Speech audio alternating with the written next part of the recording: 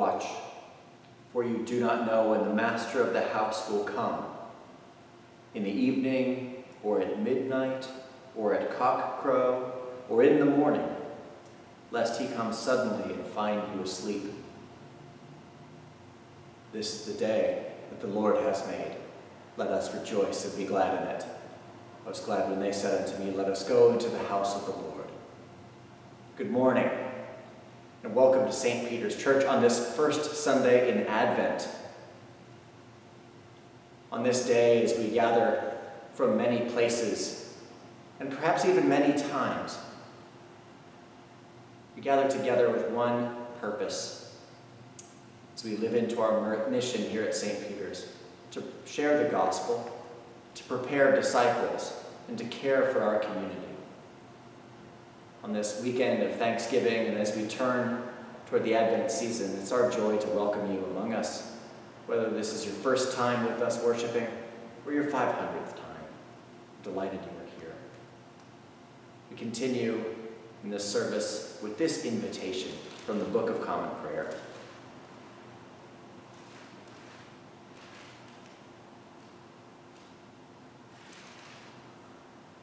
Dearly beloved, we have come together in the presence of Almighty God, our Heavenly Father, to set forth His praise, to hear His holy word, and to ask for ourselves and on behalf of others those things that are necessary for our life and our salvation. And so that we may prepare ourselves in heart and mind to worship Him, let us kneel in silence and with penitent and obedient hearts confess our sins, that we may obtain forgiveness by His infinite goodness and mercy.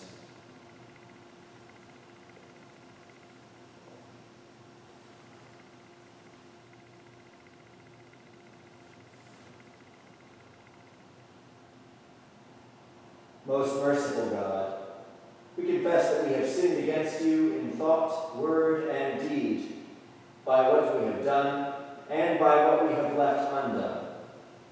We have not loved you with our whole heart. We have not loved our neighbors as ourselves. We are truly sorry, and we humbly repent. For the sake of your Son, Jesus Christ, have mercy on us and forgive us, that we may delight in your will and walk in your ways, to the glory of your name. Amen.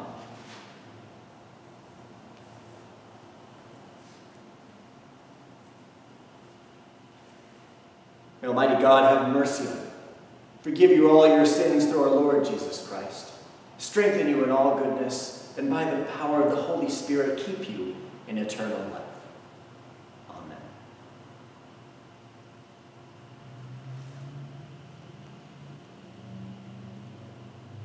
Let us pray. Almighty God, give us grace to cast away the works of darkness and put on the armor of light, now in the time of this mortal life in which your Son, Jesus Christ, came to visit us in great humility, that in the last day, when he shall come again in his glorious majesty to judge both the living and the dead, we may rise to the life immortal, through him who lives and reigns with you and the Holy Spirit, one God, now and forever. Amen. O Lord, open thy lips, and the mouth shall show forth thy praise. O God, make speed to save us. O Lord, make haste to help us. Thy ways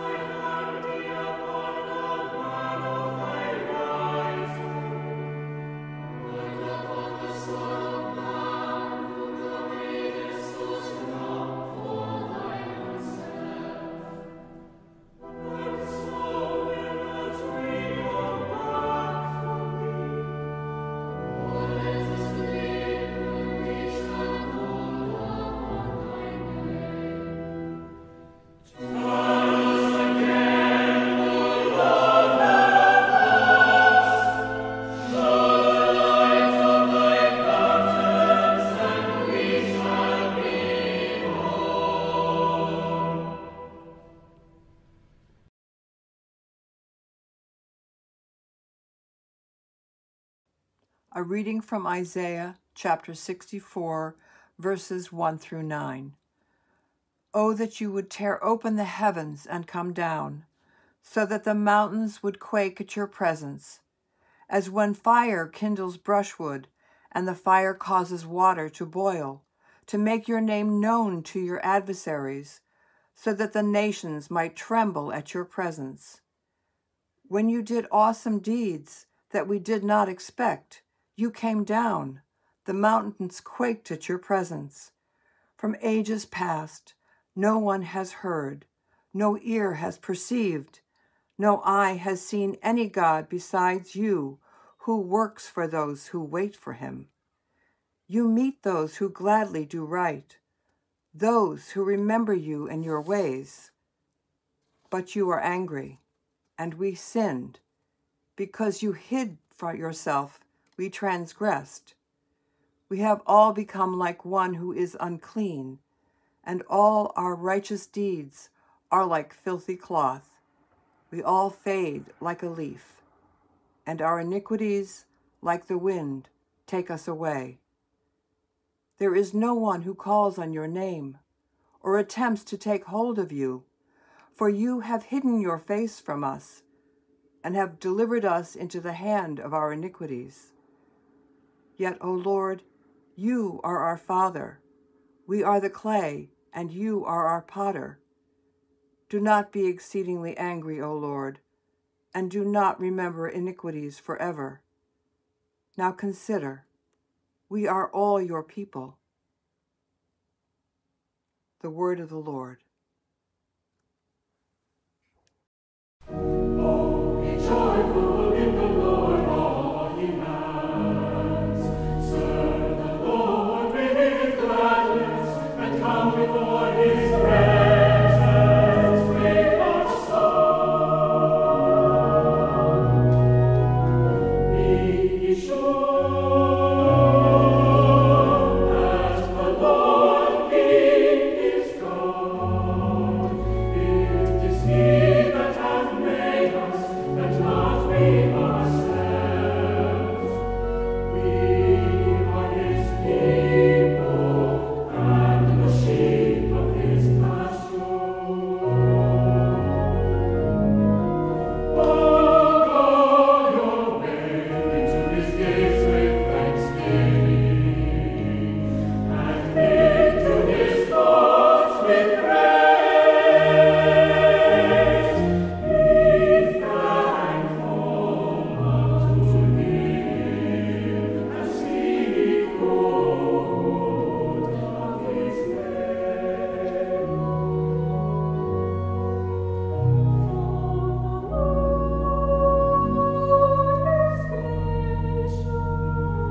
His mercy is everlasting, and His truth endureth from generation to generation.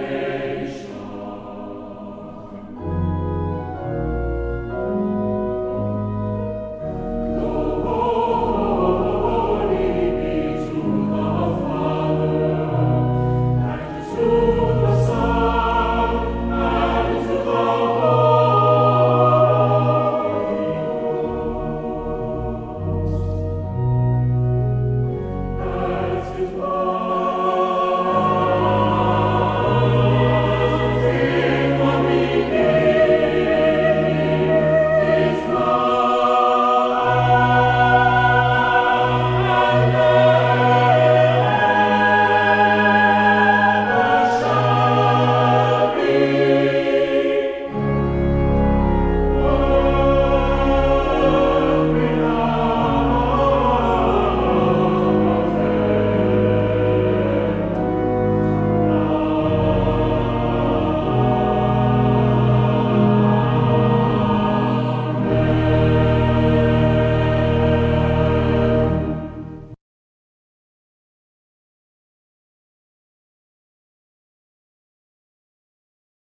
A reading from the first letter of Paul to the Corinthians. Grace to you and peace from God our Father and the Lord Jesus Christ. I give thanks to my God always for you, because of the grace of God that has been given you in Christ Jesus.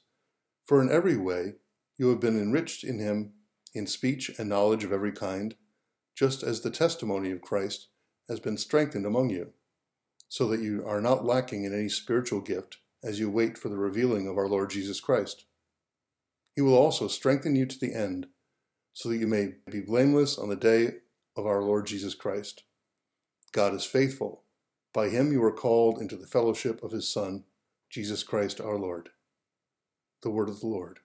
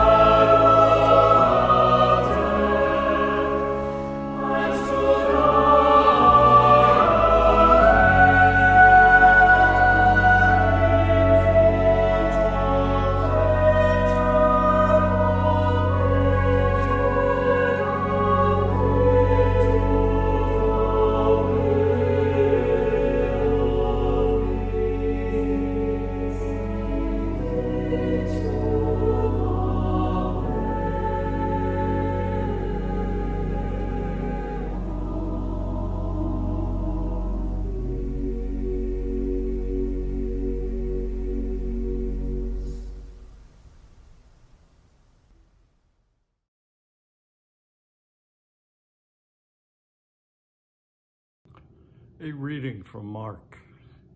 Jesus said, "In those days, after that suffering, the sun will be darkened, and the moon will not give its light, and the stars will be falling from heaven, and the powers in the heavens will be shaken.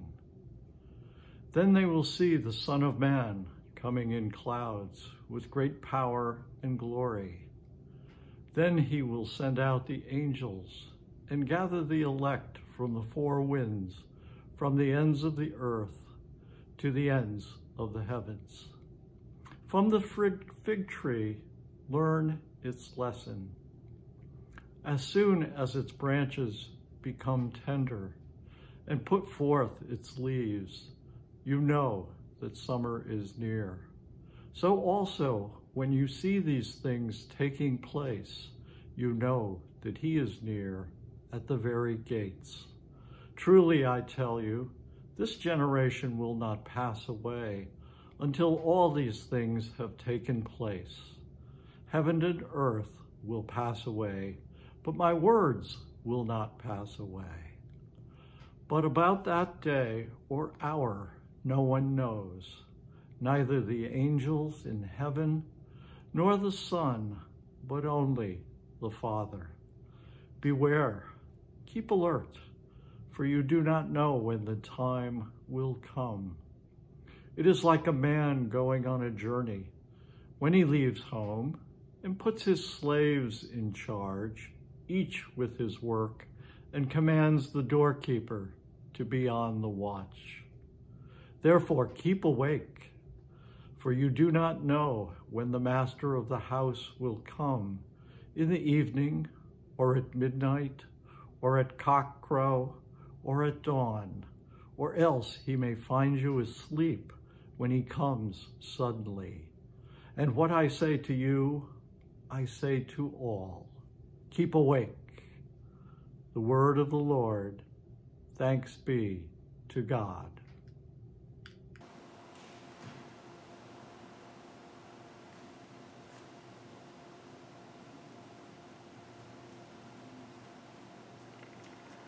May I speak to you in the name of God, Father, Son, and Holy Spirit.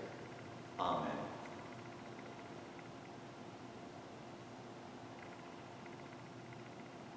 The poet Wendell Berry, in his collection, A Timbered Choir, once wrote this poem.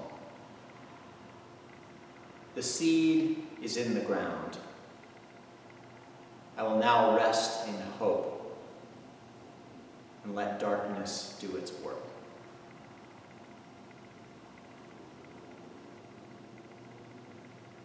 Advent begins in the dark.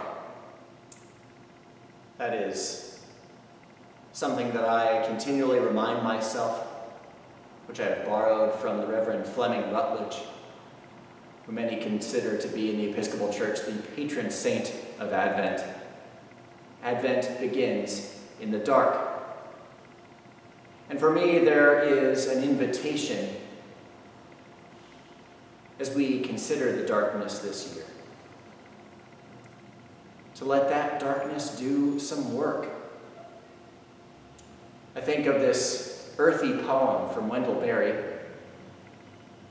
this time of there being a seed that has been planted, that in the middle of all of this darkness, in this 2020 season, we continue to look for growth. We continue to watch for light. In the scripture we just heard from Isaiah, we as God's people can identify with this hunger in the middle of the darkness, in the middle of the silence, in the middle of this time of waiting for something new to grow. We pray with Isaiah as we say, "Oh Lord, that you would come down, that you would tear the heavens apart and come among us and kindle a fire that boils the pot of water." I imagine many of us this Thanksgiving holiday were watching things boil or checking the turkey one too many times, or for me, checking readings on the thermometer. So we had a turkey on our barbecue grill, trying to smoke it. Something I haven't yet mastered is the art of being just patient, of practicing benign neglect when it comes to letting things rest, just letting things be. I see this Advent season as a particularly powerful one for me, and I hope it'll be a powerful one for you. It's a time in which we recognize that life is short. We recognize, as we have lost in this country well over 250,000 people to the pandemic of COVID-19, that life is too short, that life is fragile, and what connects us can be easily wiped away. At least we think so. Those superficial things that we have counted on every year, those traditions, those things that we have come to love, Those things that we have done because we've always done them that way. We've been forced to grow in new and different ways this year, haven't we? Doing Thanksgiving on Zoom, connecting over technology, worshiping together in Advent online. We're in uncharted territory. Once again, we are leading off the map. Harkening back to that journey with Lewis and Clark as they were hoping to get to the west coast on the Missouri River, there came a point at which they got to the Continental Divide at the Lemhi Pass in Idaho and looked over the ledge and realized that the Pacific Ocean wasn't on the other side just yet. They had miles and miles and mountains to cross. I can't help but wonder if their hearts sank in that moment. And I know for many of us, this dark and cold time of year might be a time when our hearts might already be sinking just a little bit.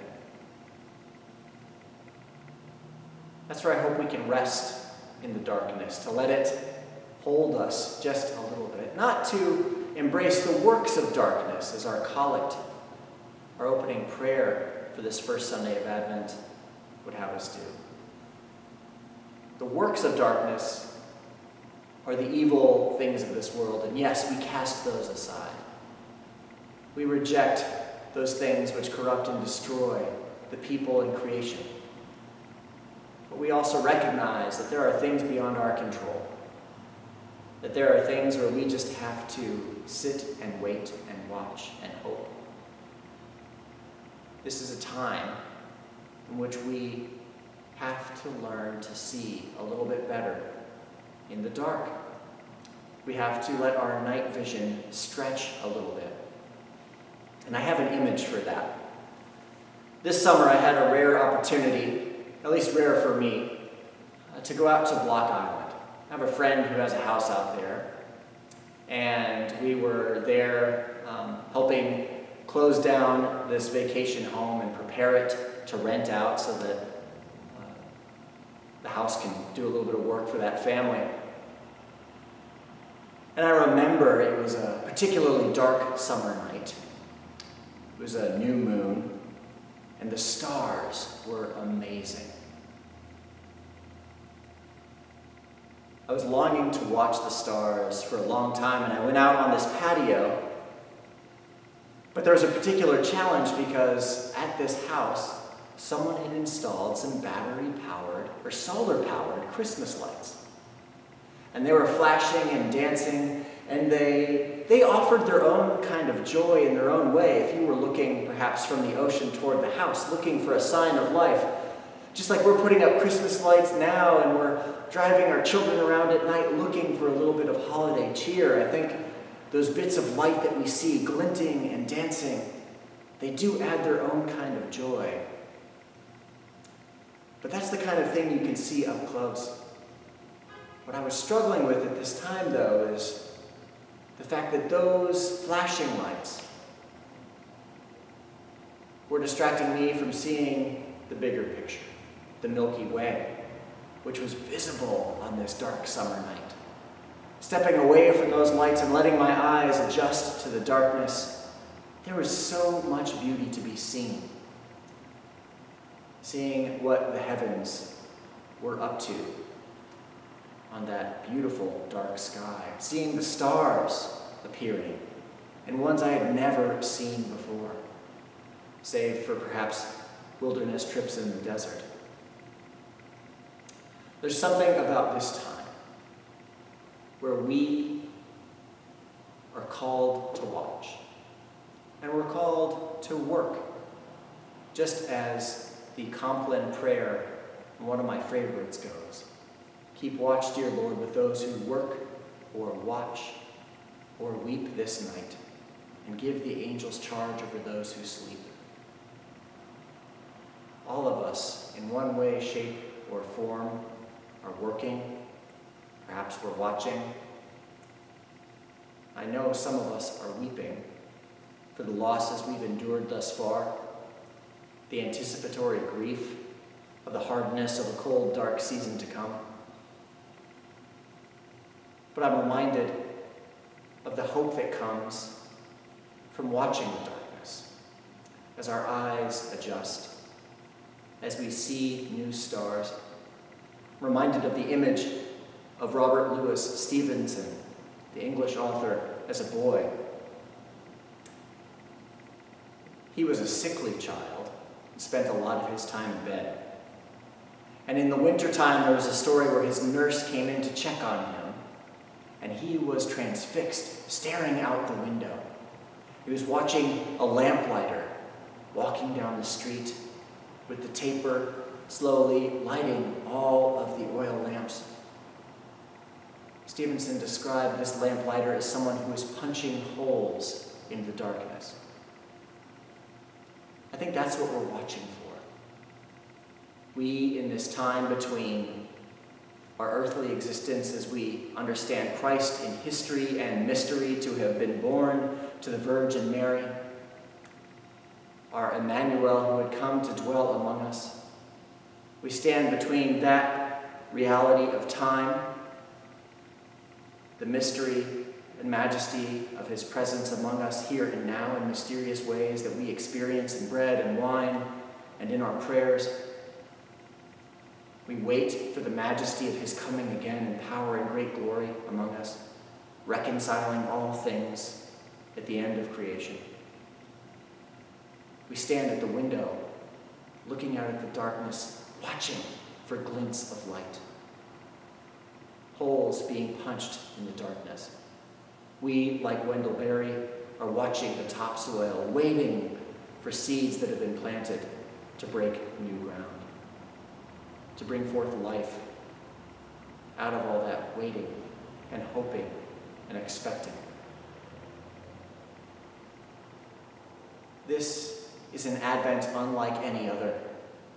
And at the same time, it's an Advent exactly like every other, because every year, each of us comes to this time and this place waiting and hoping and expecting something new. This is a wonderful season because we give over to God a sense of control. We've just white-knuckled it through the holiday season of Thanksgiving. Perhaps we've worn our fingers and our eyeballs a little bit raw from scrolling and trying to do online shopping. We've struggled with things beyond our control. And we, like the people awaiting God's presence in Isaiah, are here asking for a rescue. This Advent theme begins in darkness every year. And yet together, we'll get through this. Together, we watch for the light. And together, we journey toward Bethlehem in the hope and in the knowledge and in the trust that Christ will come again. So friends, as we begin this Advent unlike any other, I wonder what seeds have been planted in your life. What is the soil of our souls been planted with? What might be bubbling to the surface? What new life might we look for in this time? I don't have the answers.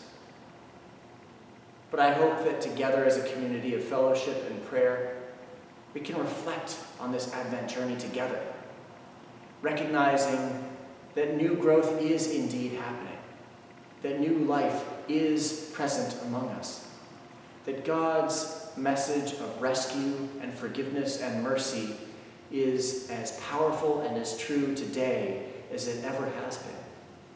As we wind our way toward Bethlehem, a star will lead the way. The darkness will do its work. And once again, you'll see the face of the light of Christ in the form of a baby, born on the margins in Bethlehem. I look forward to this time as we journey together and can't wait to see what the soil brings forth.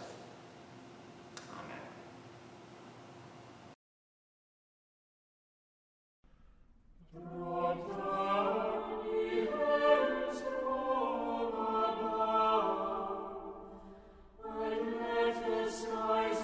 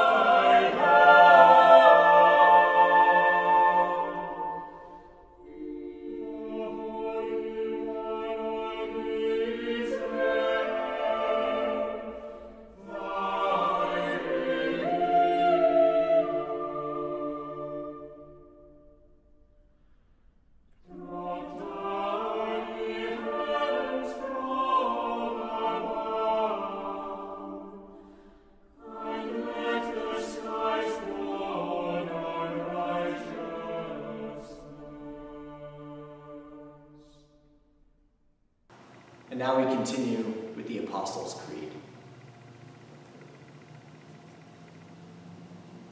I believe in God, the Father Almighty, creator of heaven and earth. I believe in Jesus Christ, his only Son, our Lord, who was conceived by the power of the Holy Spirit and born of the Virgin Mary. He suffered under Pontius Pilate, was crucified, died, and was buried. He descended to the dead. On the third day he rose again. He ascended into heaven and is seated at the right hand of the Father. He will come again to judge the living and the dead. I believe in the Holy Spirit, the Holy Catholic Church, the communion of saints, the forgiveness of sins, the resurrection of the body, and the life everlasting. Amen.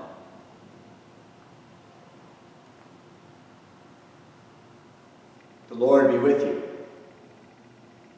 Let us pray. Our Father, who art in heaven, hallowed be thy name. Thy kingdom come, thy will be done, on earth as it is in heaven. Give us this day our daily bread, and forgive us our trespasses, as we forgive those who trespass against us. And lead us not into temptation, but deliver us from evil. For thine is the kingdom, and the power, and the glory, forever and ever. Amen. O Lord, show thy mercy upon us. And grant us thy salvation. Endue thy ministers with righteousness. And make thy chosen people joyful. O Lord, save thy people. And bless thine inheritance. Give peace in our time, O Lord. Because there is none other that for us, but only thou,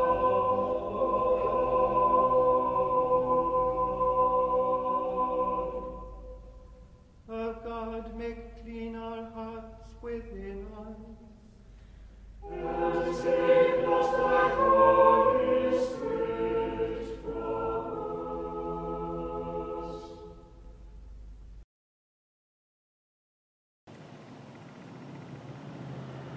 Let us pray. O God, you make us glad with the weekly remembrance of the glorious resurrection of your Son, our Lord. Give us this day such blessing through our worship of you, that the week to come may be spent in your favor, through Jesus Christ our Lord. Amen. O God, the King eternal, whose light divides the day from the night and turns the shadow of death into the morning, drive far from us all wrong desires. Incline our hearts to keep your law, and guide our feet into the way of peace, that having done your will with cheerfulness during the day, we may, when the night comes, rejoice to give you thanks through Jesus Christ our Lord.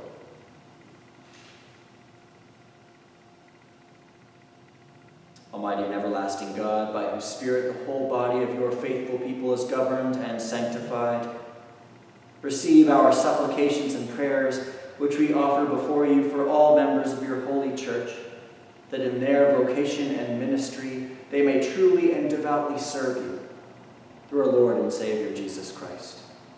Amen. Friends, I invite you, as you watch along with this, to share your prayers and intercessions in the comments on Facebook or at home with your families.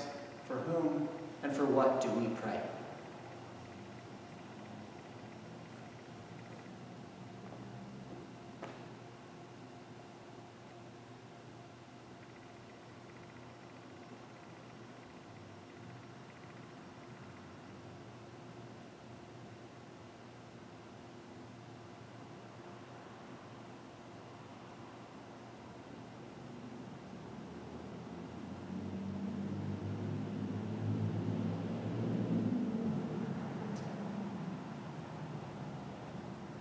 as our country experiences yet another more dramatic surge in cases than we've ever seen, the COVID-19 pandemic, we lift up all those who have died, all those who are sick, all those who have family who are sick.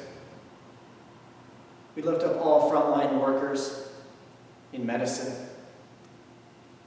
We lift up all those who are part of our education systems, all those who are exposed day in, day out to other people, those people who can't stay home and stay safe the way many of us can. God, you were born on the margins as a vulnerable baby to deliver us.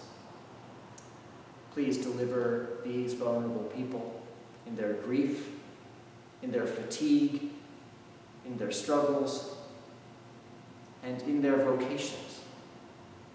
They may be protected by you and live in your care and in your service this day, this week, and always. Amen. We lift up those in our community who are celebrating birthdays and anniversaries.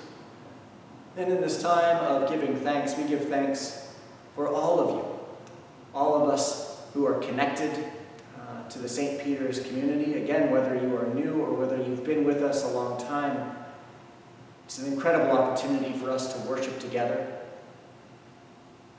And as we lift up those with birthdays, we offer up this prayer.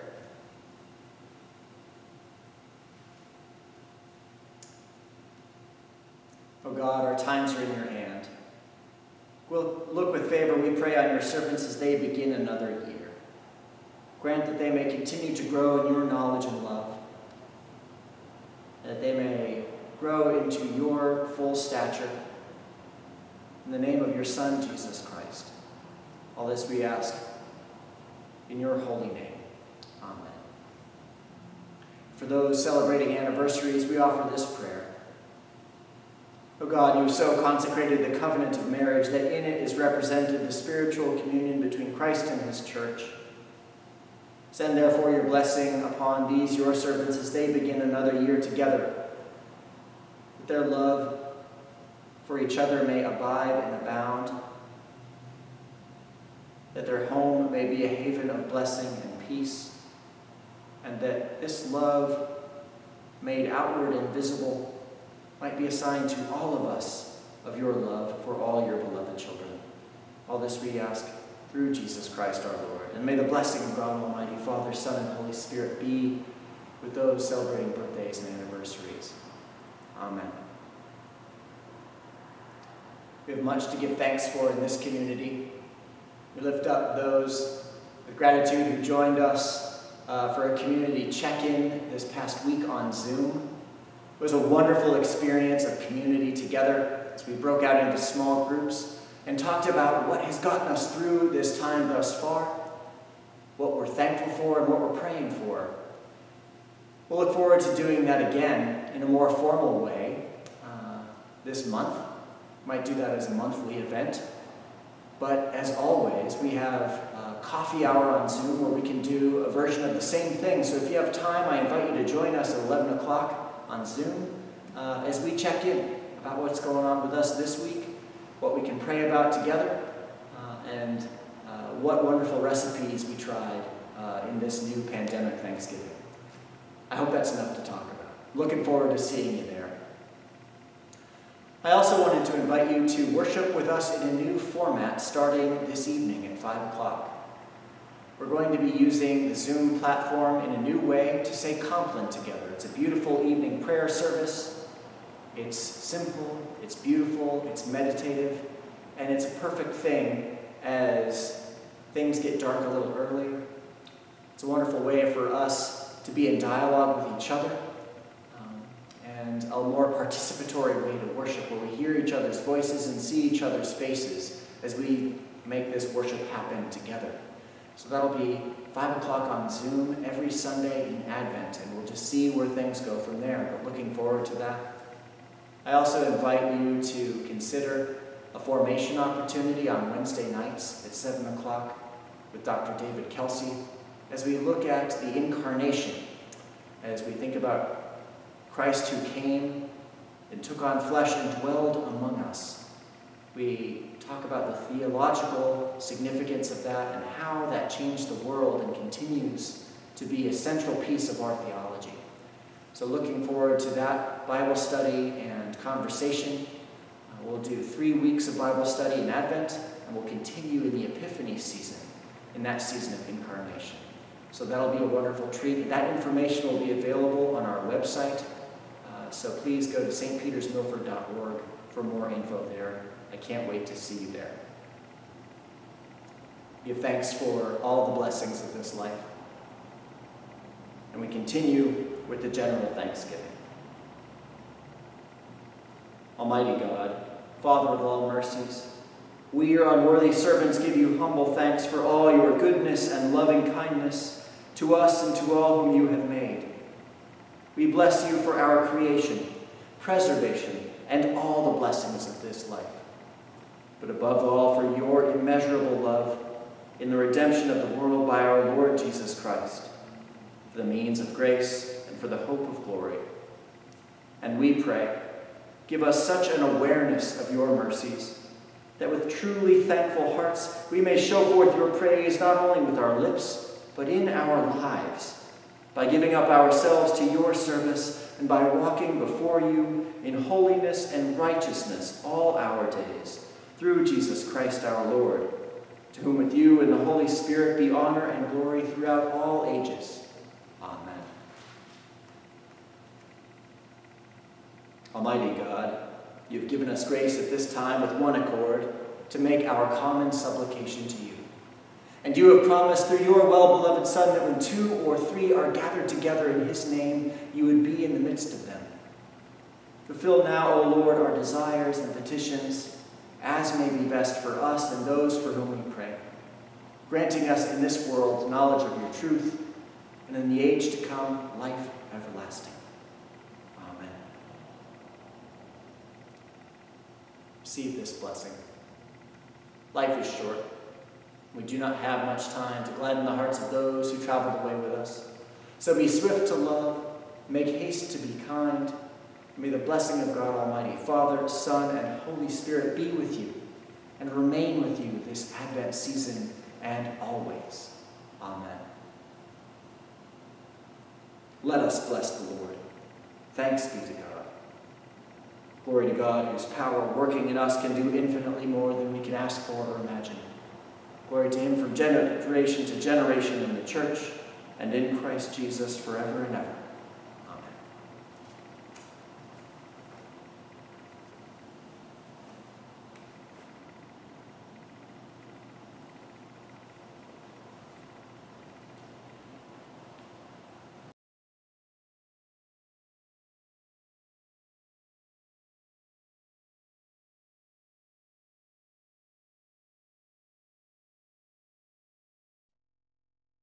Amen.